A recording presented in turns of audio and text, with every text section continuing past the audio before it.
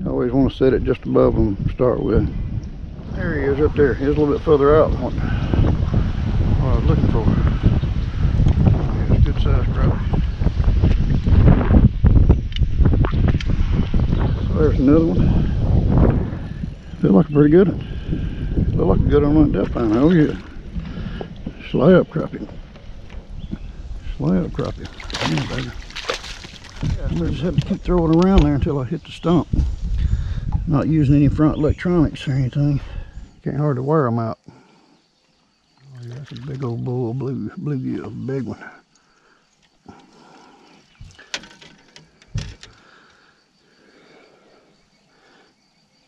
There's that there, buddy. Ain't that pretty?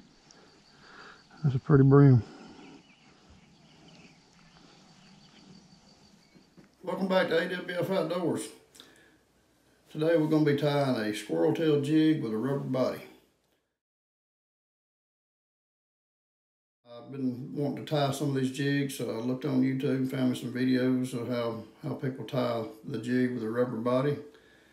And I'm just using kaolin curly tail grubs, pinching the tail off of them. I'm using a number 2 wire hook made by Eagle Claw, and we're going to be tying a 1/16 ounce jig with a red head. So today we're going to be using Tennessee shad color, kaolin brand, and just modifying it some. So stick with us and I'll show you how I tied this jig. Also, if you enjoy the video, I appreciate you hitting that subscribe button for me and the notification bell so you don't miss the next one. So that's what we're going to do today, so let's get tying the jig.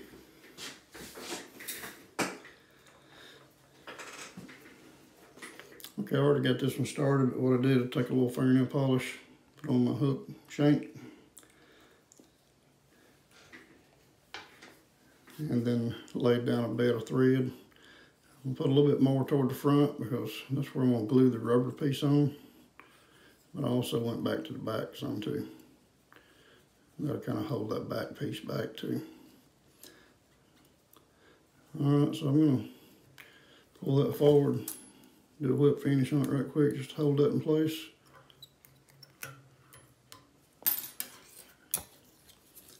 And nip that off. Alright, what I've got here is kaolin's brand 2-inch curly tail Tennessee shad. It's kind of a green on one side, green fluorescent, or not fluorescent, but I don't know, kind of a turquoise looking green. Silver on the other side. It's got a clear tail with some silver sparkle in it.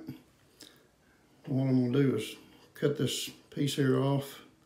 I'm just going to pinch it off with my fingernail. Just took that much off of it. I'm going to take this off now and thread this. Just try to stay as center as you can. I'm going to put a little bit more of that clear nail glue up here on the head.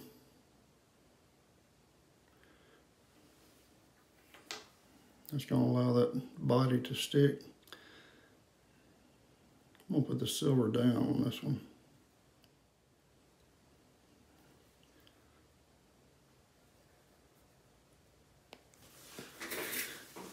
Alright, I'm going to pull this rubber piece up. I got a little pair of hemostats here. I'm going to slide that piece forward and clamp it off right there. Put a touch of glue there. Go ahead and get my thread started back again on the back part.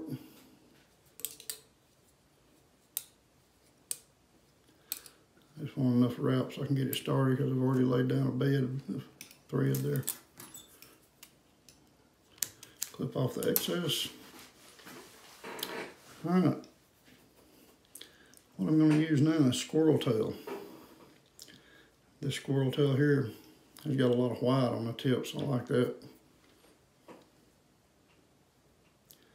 So that's what we're going to use.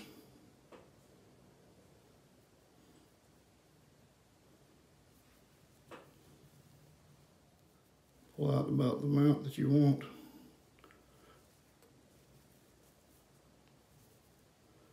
Depends on how thick you want it, I guess. That looks about what I want.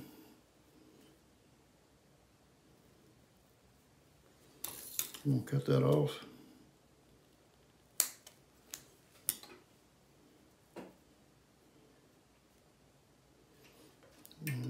Stick it back up and clean that end up a little bit. Clean the end up a little bit on it. And then I'm gonna come forward as much as I can. Don't go too far back with the thread because I want that rubber to cover all this up.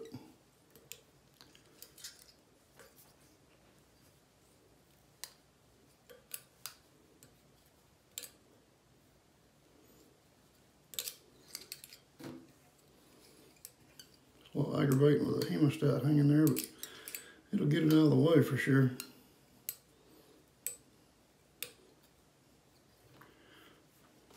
Okay, I'm gonna put me another dab of glue on that,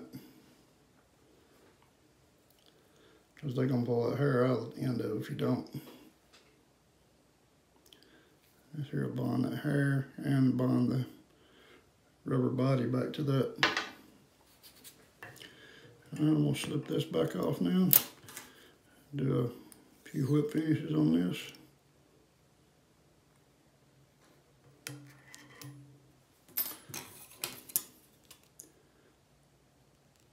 Cut the excess off. Now I'm going to slide that rubber back.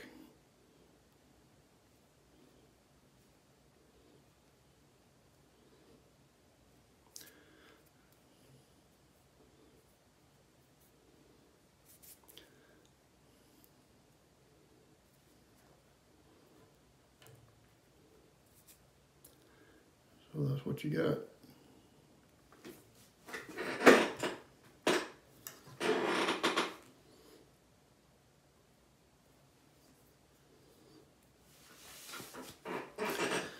Alrighty.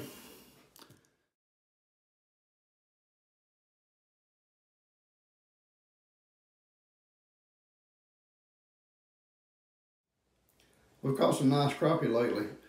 After the spawn, they've done lost all their eggs and lost a lot of weight, but we're still catching some, about 1.75 pounds, close to 2 pounds.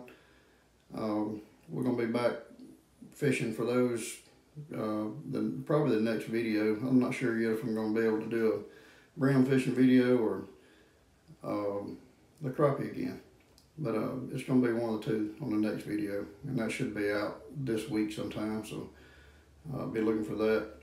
I'll be using these jigs and trying them out. I don't have electronics on the front, so I'm probably just gonna be tight lining these jigs, may cast some of them on some crappie, and just see if we can't catch something with them. Looking forward to bringing you more content this week. I'm not sure if I'll go crappie fishing or bluegill fishing. We got the full moon on us now. Actually, we got an eclipse going on tonight, a lunar eclipse. So if y'all probably saw that on the news or somewhere. But anyway, brim's bedding, and I'm gonna get back on them too. Probably try these jigs. I think some of these brim probably big enough I can catch them on these number 2 hooks, but anyway, we're gonna go do that and catch some more crappie. How many of you guys fish year round? And how many of you fish in the summer? Or what's your best season other than spawn? I mean, everybody loves fishing spawn. So leave me some comments.